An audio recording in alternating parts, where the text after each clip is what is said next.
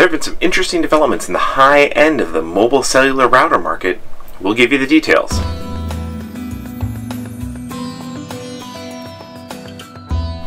Hi, I'm Chris with the Mobile Internet Resource Center, here to give you some news on the higher end of the mobile router market. These are embedded cellular devices that would typically be used for connecting things like ranging from police cars to ambulances to mobile command centers to even ships, buses, and trains.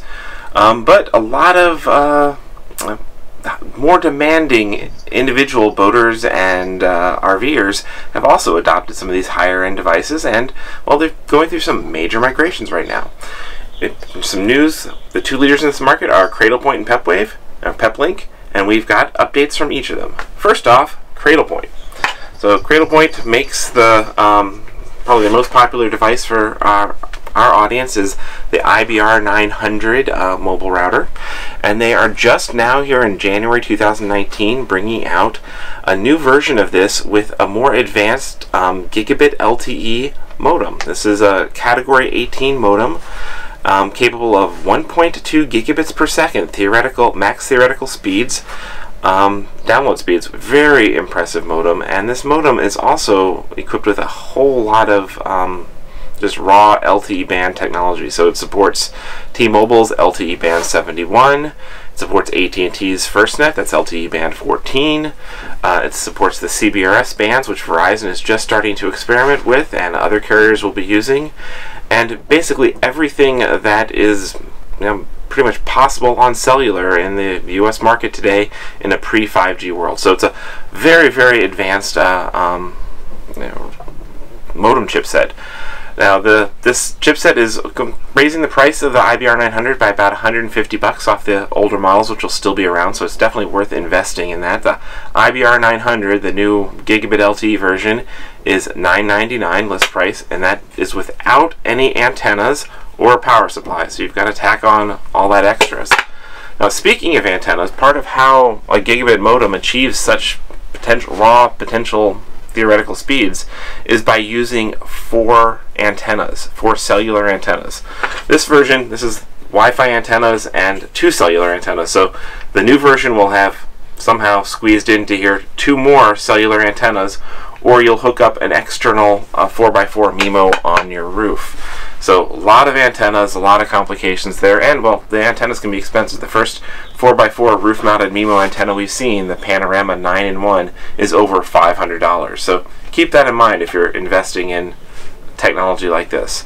Now, the IBR 900 is Pepwave's Cradlepoint's most mainstream device, but they do have higher end ones if you want to have multiple modems and or different sorts of configurations. So check the list of the devices that have been upgraded.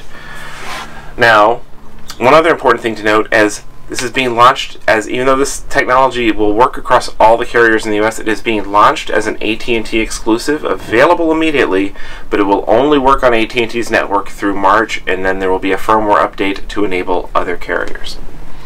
Now, other news on the high end is on the Peplink front. So Peplink manufactures the popular Pepwave line of routers, and well, they have no updates on most of their product line. They're still running older Category 6 LTE devices, LTE modems that are pretty much way out of date, way behind where Cradlepoint's at. But what Pepwave does have, and they've just announced early January, is the new MAX HD2 Dome. So this is pretty interesting because the ideal way you would set up a cellular device is you want the modem and the antennas to be very, very close to each other, but you also want the antennas to be on the roof. So that means putting the modems on the roof. Well, that's not always practical. What Pepwave is doing is they're now building a dome unit that contains two complete radios inside of it, so you can be connected to two cellular networks at once, up on the roof inside this dome, that is then powered and connected via power over Ethernet to an indoor unit. Now, the indoor unit will actually let you have multiple SIM cards that you could switch between without having to crawl up onto your roof to change what your carrier is and install new SIM cards. So it's a very interesting combination. Now this is starting off at the very high end of Pepwave's pricing. The Dome is $34.99, and the inside SIM selector, which gives you 8 SIMs to choose from, is $14.99. So this is a pricey solution, but it's kind of a glimpse as to what might be coming down the pike as far as modems and antennas and everything up on the roof, and the control box and your SIMs indoors. We'd like to see that become a more mainstream, more consumer-friendly technology, and we expect over the years it will, particularly once 5G radios become important. You really do not have, you do not want any cable loss, so you want to have the modem and the antennas all in one unit, and that means on the roof. So this might be a glimpse of things to come a few years down the road. So that's the update on the high end, and definitely some fun stuff to watch. These videos are brought to you by our premium members, our mobile internet aficionados.